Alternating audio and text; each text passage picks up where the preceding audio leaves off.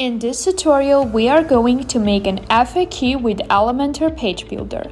FAQs, or frequently asked questions, are a great way to help your customers find the necessary information quicker on your website. Another advantage of using FAQ is that when optimized for relevant keywords, designed for optimal UX and properly marked up with structured data, FAQ pages are valuable for organic performance and your search engine optimization. To start designing your FAQ, first open Elementor Page Builder. For that, click on Edit with Elementor. Once you open your Page Builder, scroll down to the place where you are going to add your FAQ. I'm going to place mine right before the review section. In order to start making an FAQ, you need to add a section. For that, click on this plus which says Add Section.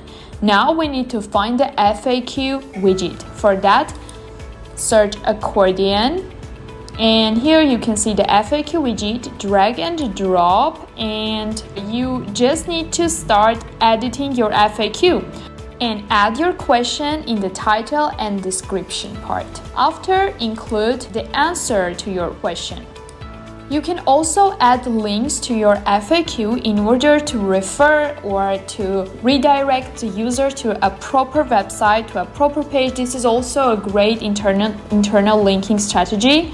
So for that, you need to highlight the part that you want to link and then click on this Insert Edit Link button, insert the link, and you are good to go. As you can see, we have the link right here in the answer of the FAQ.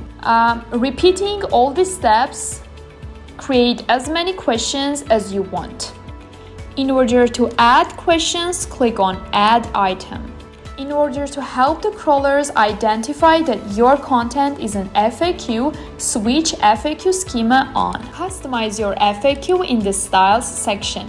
Define border width, the text properties, icons, and content properties.